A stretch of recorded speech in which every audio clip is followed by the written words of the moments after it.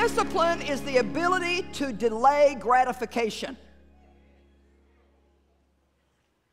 Are you able to delay your own gratification in order to have a better result in the end? Let me talk to you about a wise fruit farmer.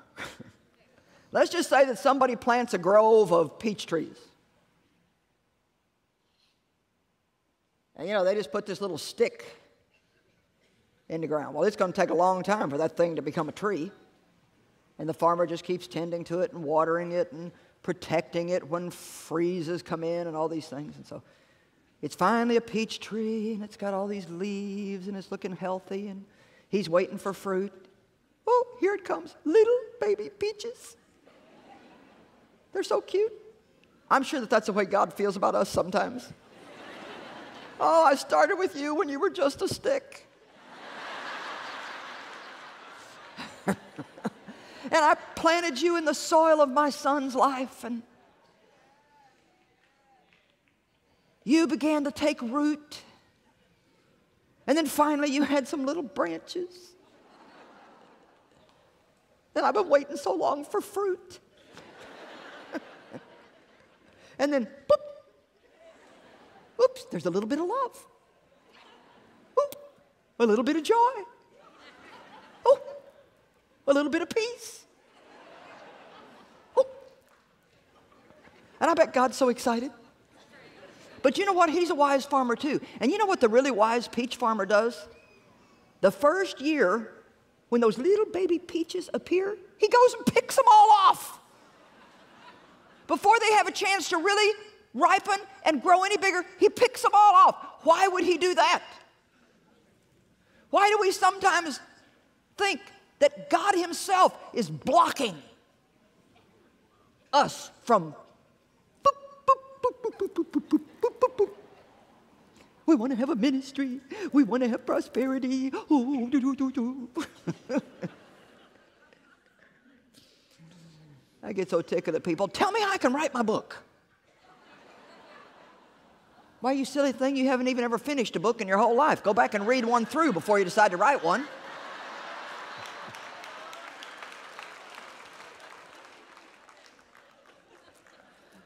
How can I start my ministry? You better hope you don't start it. Because that's the stuff we have problems with, the stuff we start, and God's not got nothing to do with it, and then we can't finish. Well, why does the farmer go pluck off all those little tiny cute peaches? They're cute. Cute. Baby Christians are cute. But they're no good for anything in the long run. Hello? You know, the baby Christian is cute that says, God, I need a word.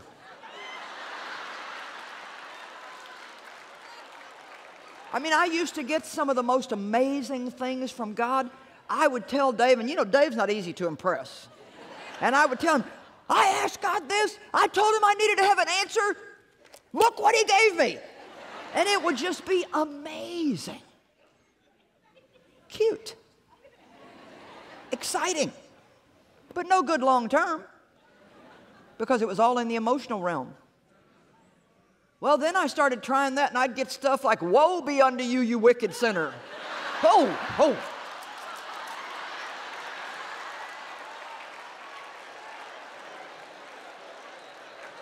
I mean, you know, I've tried that up to 25 and 30 times, couldn't get anything decent now.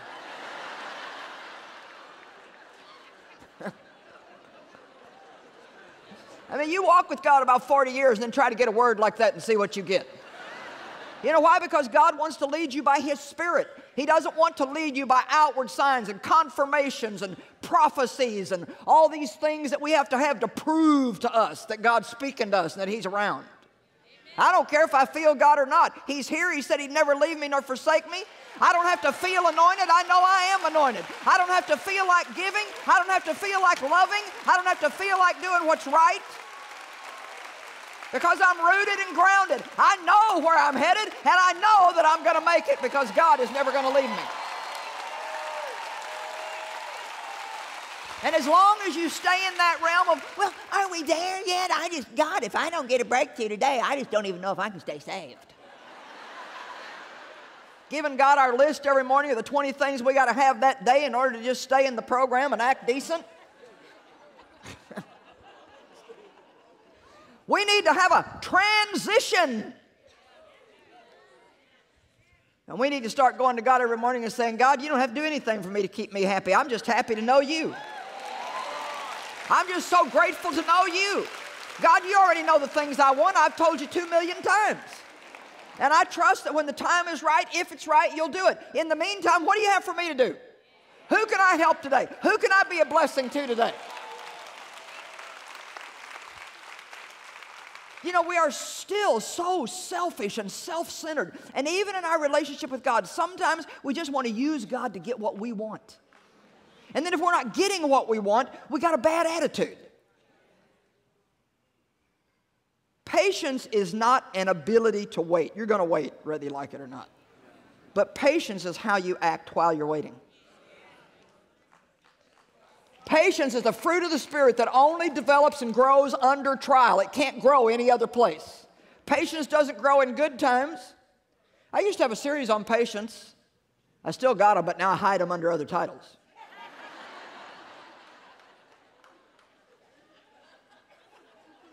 Because if I put a series out there on that table that said, learning to be patient, ain't nobody going to buy that. You know why? Because you know when you start asking God to develop patience in you, what you're going to get is problems. And man, we're going to do everything we can to circumvent that. We don't want no part of that. And yet, if you read what patience means in the Greek, you can't get it any other way except from going through things. And learning how to be the same when you're going through as you would be if you were getting everything you wanted right now.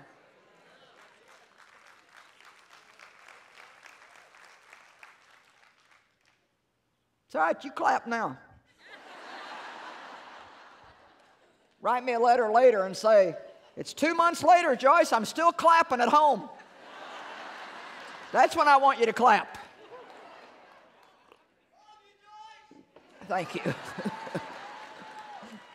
Remember that next week when you feel like just throwing in the towel and giving up. I want you to stand in your floor and say, hey, Sister Joyce, I'm still clapping.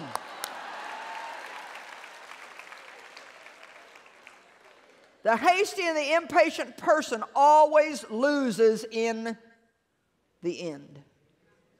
I heard something recently that I thought was really good. I was reading this book.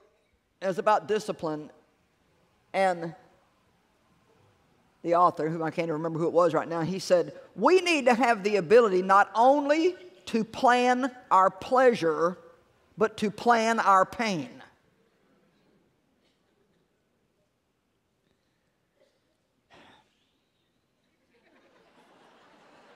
Thank you for your enthusiasm. My gosh, the whole place just went like...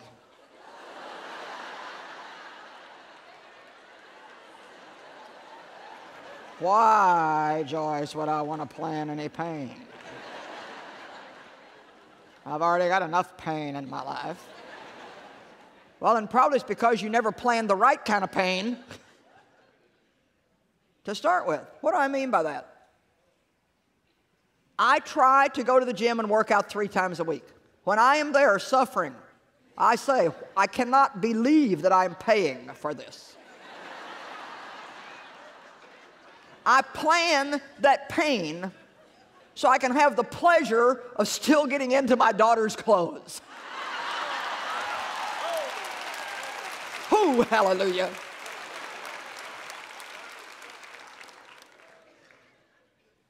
I'm going to be somewhere Sunday and they have a dessert I just love. It's like my favorite dessert on the planet. And I'm planning to eat it.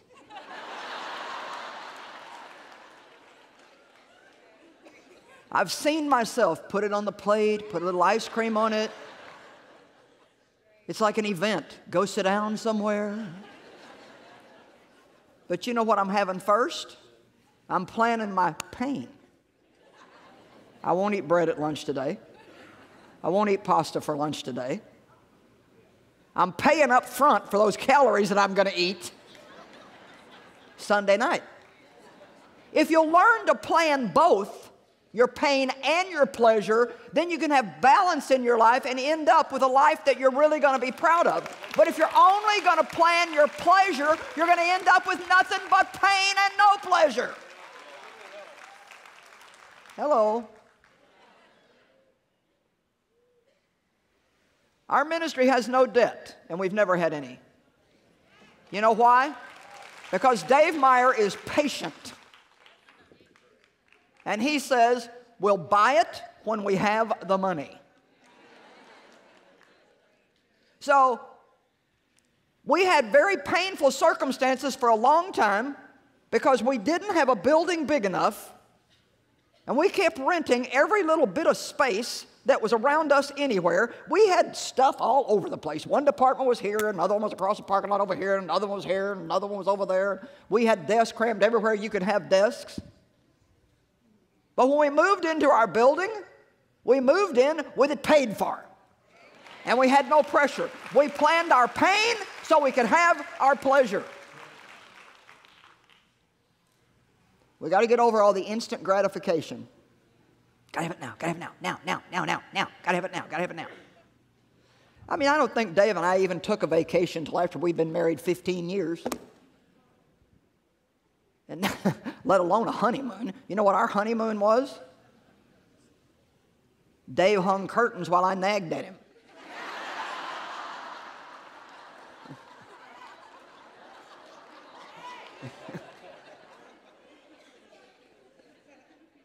We didn't have anything.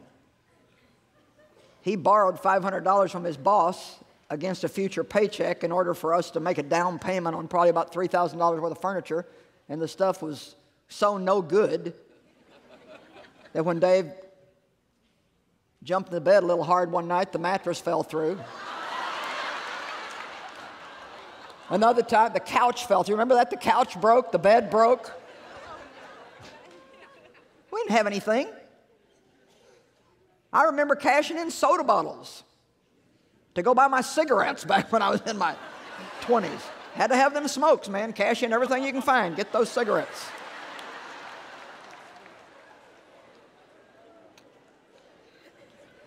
But can I tell you something? I wouldn't trade those years for nothing. And if you don't ever have years like that, I venture to say you'll never grow up. If everything's just handed to you on a silver platter and you have instant gratification, you never have to work for anything, you never have to wait for anything, you never have to go through anything, you may go to heaven, but you know what? You'll never be a very fruit-bearing Christian while you're here. Well, you can clap or not clap, but it's true.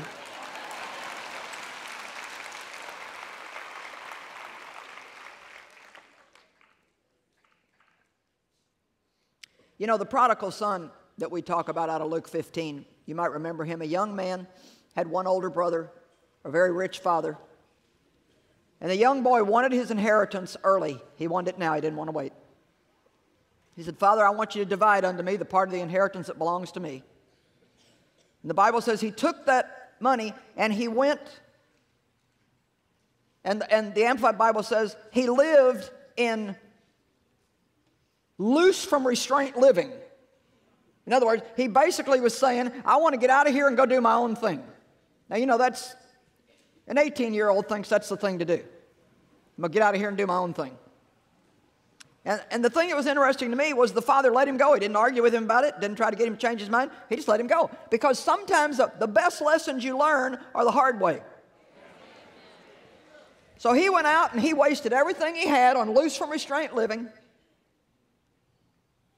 and ended up working for a pig farmer, eating the same thing the pigs ate. We can do things our way, but we'll end up in the pig pen. Hello? And so he woke up, the Bible says he came to himself and he said, I know what I'm going to do. I'm going to go back to my father. Well, the father met him with open arms, blessed him, great meal, nice robe, new sandals, because I'm sure he was a dirty, filthy mess. But you know, there's something that we don't mention a lot. I do want to remind you that even though his father received him back and loved him and was merciful to him, he had spent his inheritance.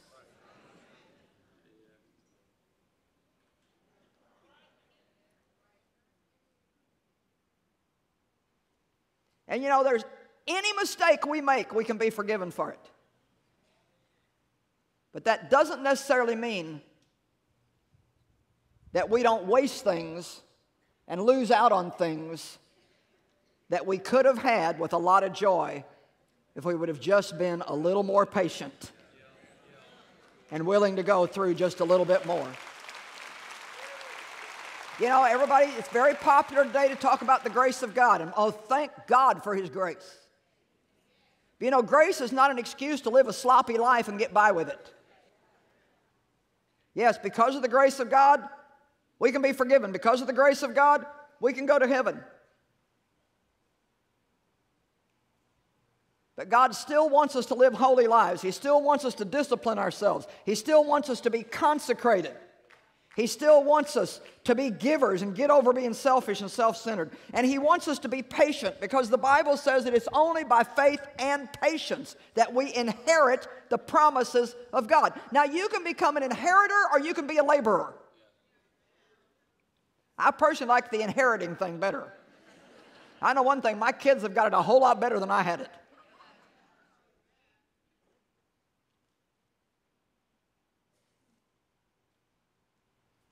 It's wonderful to just inherit. We're joint heirs with Christ. But when you become a laborer, boy, everything gets really tough. And we're going to talk in just a minute about how we can tell when we're in the flesh or in the spirit, when it's our plan or God's plan. But first, let me just say this, because I think this is an important part of this message. Another area where the Bible encourages us not to be impatient and hasty is in making judgments. 1 Corinthians 4:5. So do not make any hasty or premature judgments. Now, I believe many relationships that had a great possibility have been totally ruined due to hasty judgments. We look at somebody, we size them up on the outside, and we don't know anything about them at all. I don't know what would have happened to me if Dave wouldn't have seen beyond the hard shell that I had around me from being hurt. Everybody's got a story. And if you take time to hear somebody's story, all of a sudden you might understand why they're behaving the way they're behaving. And then you'll be able to stick with them long enough for God to be able to use you as a good example of them and give them a desire to change. And that's exactly what happened to me with Dave. When Dave was praying for a wife, he asked God to give him somebody that needed help. And let me tell you, he really got his prayer answered. I don't recommend praying like that unless you're ready. Because I'm quite sure when he prayed that prayer, he didn't think he's going to get me. We definitely had a divine relationship. I was outside washing my mother's car. Dave drove up to pick up a guy that he worked with. He saw me, said, "Would you like to wash my car when you're done?" I said, "If you want your car washed, wash it yourself." The first date we had, we went bowling. He said, "Would you like something to drink?" I said, "Yeah, I'll take a beer." He said, "Would you like a glass?" I said, "Nope, the bottle will be just fine."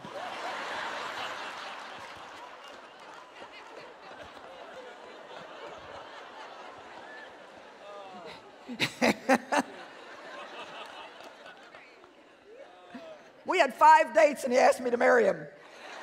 And he said he only waited till the 5th date because he didn't want to scare me. He said, "I knew the night that I met you that you were the woman I was going to marry." Now, he either had to be crazy or being led by God, one of the two.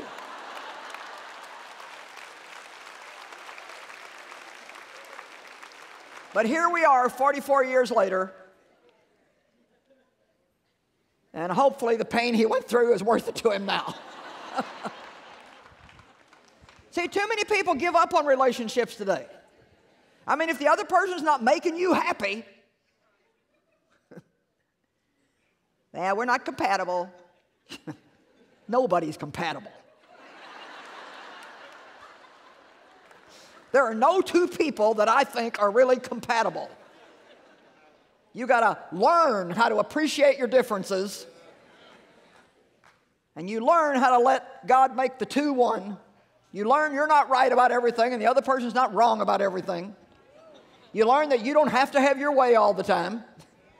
You learn to get yourself off your mind and live to make somebody else happy rather than expecting them to live to make you happy. Come on, I'm preaching good.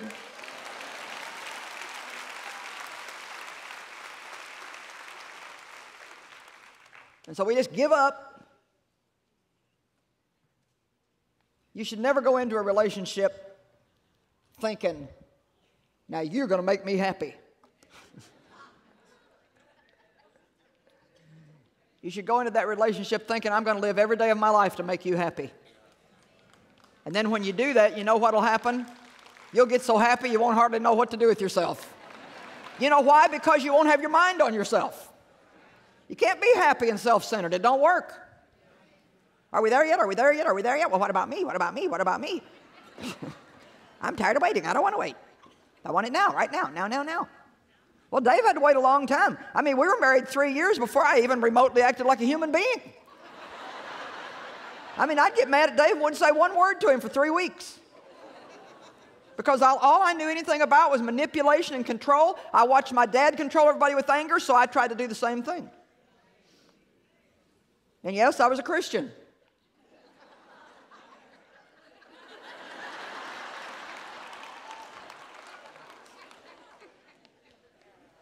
But I was carnal.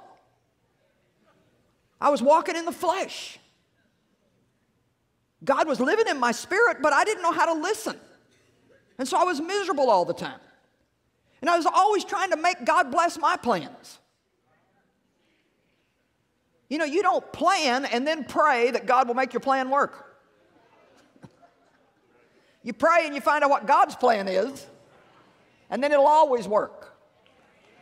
How can you tell when you're in works of the flesh? Well, number one, you're frustrated all the time.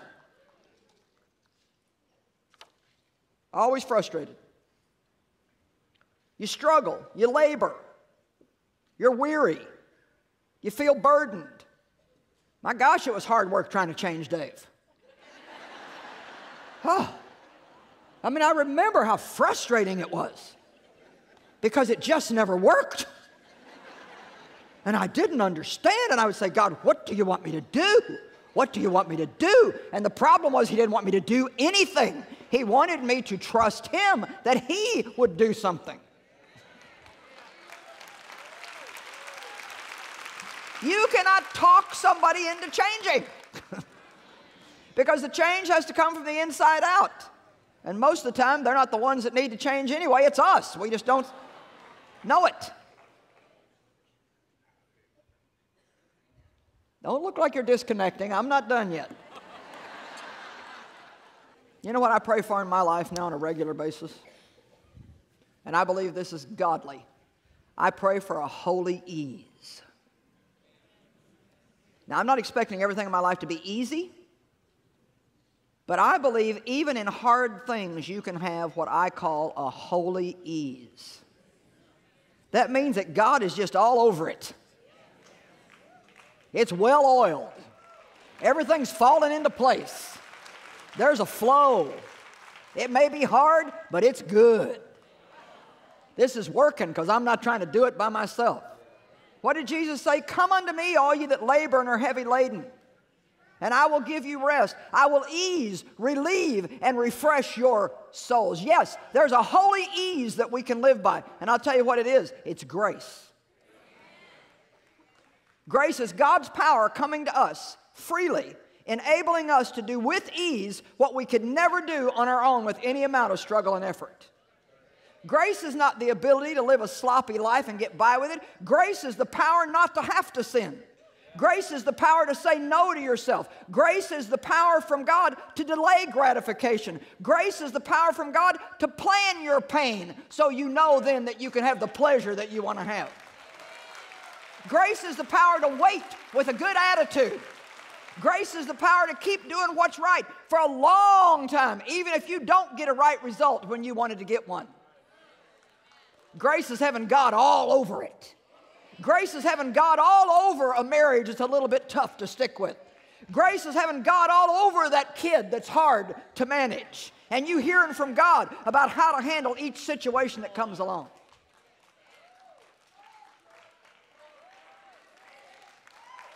Grace doesn't just save us, grace lets us live with some sanity. Grace lets us live with power. Grace lets us live with a holy ease. No matter how hard things are, we can say, I'm in the flow. Hallelujah. I'm in the flow. I tell you, more than anything, I want people to have what Jesus died for us to have.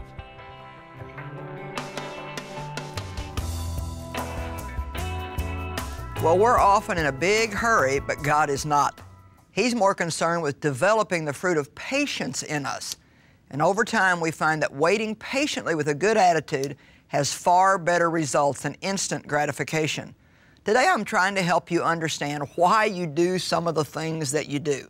I know for me, I've wondered sometimes, why in the world do I act that way? It's not even the way I want to act. Why do I act that way? And I believe that understanding yourself better can really help you.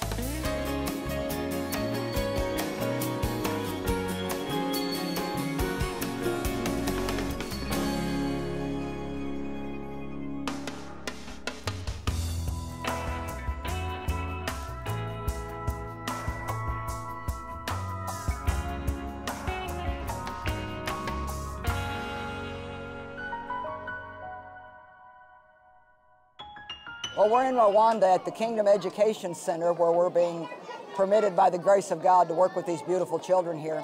And one of the things that they're teaching the children is that the healing of a nation begins with receiving the love of Jesus Christ and by forgiving. That's the way we can help every nation that's hurting, is by teaching them to love God and to love other people. And the best place to start is with the children. Thank you so much for helping us give these children a new life so this can be a brand new nation. God bless you.